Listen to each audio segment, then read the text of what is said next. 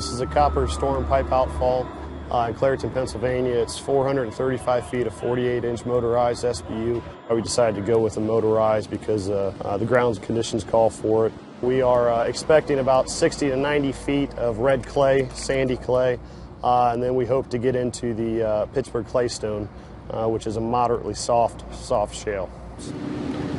We've worked with the Robbins Company for about the last 12 years.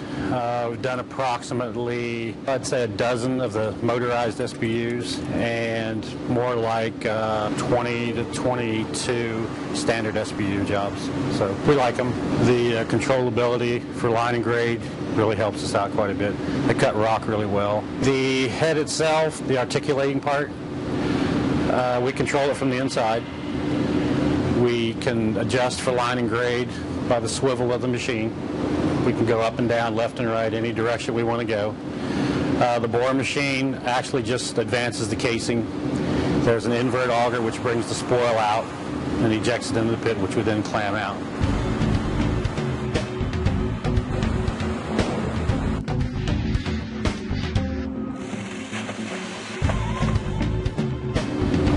So we bore 20-foot lengths of casing.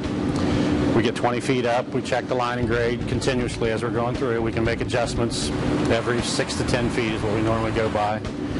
And we make another weld when 20 feet's in.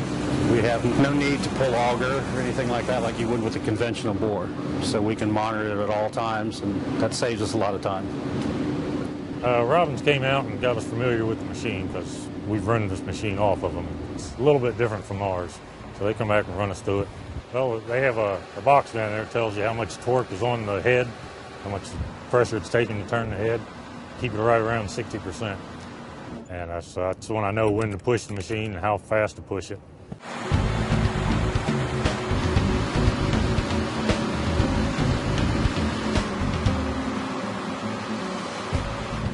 The advantages to the SBU are that you can go a long distance without worrying about a big auger turning and braking.